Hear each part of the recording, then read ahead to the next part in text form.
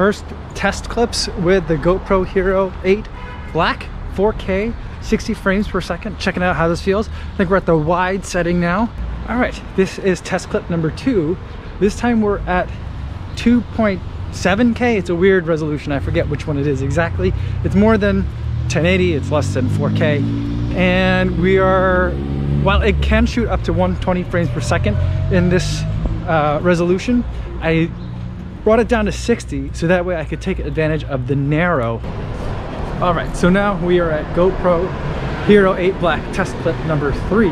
This time I'm at 1080 and 120 frames per second. Now at this resolution, this camera can go all the way up to 240 frames per second, which is very interesting. But I typically only need to get up to 120 frames per second for the kind of footage that I might want to slow down into slow motion. Plus, at 120 frames per second, that gives me the ability to switch from wide to linear to narrow. And that's something that I want to be able to do. I like having that at the 120 frames per second for 1080. So that's what this looks like. Although I'm not taking advantage of kind of the full use of all those frames because I'm just kind of talking to the camera right now. But when I go down to slow motion, that's when it'll make a difference.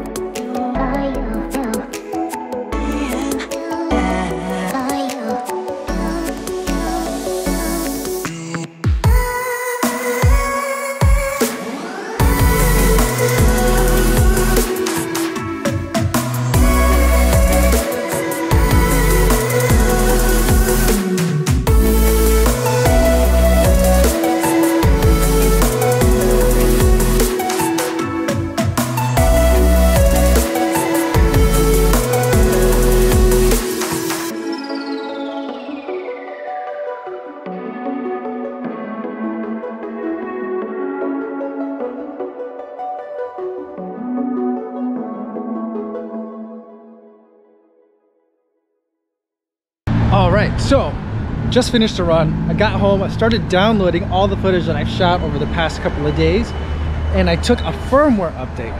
And in the firmware notes, it indicated that at 4K, there was now an option at 30 frames per second to shoot in the linear mode, which is not a game changer for me because I don't really like shooting at 30 frames per second, not for action stuff, but I think for some talking head kind of things, it might be interesting. So I'm gonna take a couple more clips here, get you guys a little bit more footage.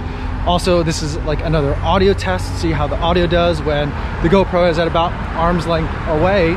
And you can see what that 4K 30 frames per second setting really looks and sounds like. Hopefully this works, because then I'm thinking then I can use the 3 different kind of default modes, or it gives you 3 like options, like standard, activity, and slow-mo. The slow-mo I like having at 120 frames per second at linear.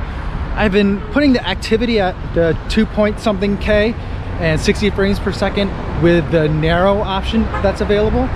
And I kind of like that because then if I'm turning the camera around and looking out, that could work really well that way. So it's kind of like zoomed in a little bit or cropped in a little bit more for things that I want to show you without me in it.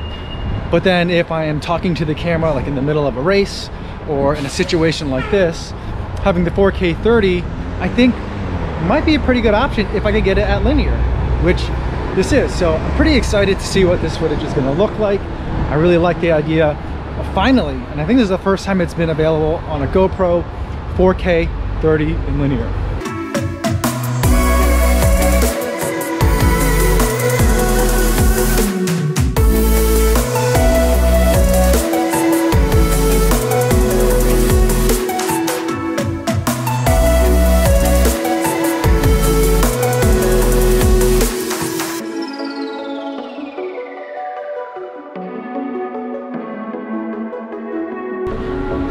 Yeah, you're really good at cameras, aren't you? Yeah. You sure are. What's your favorite camera?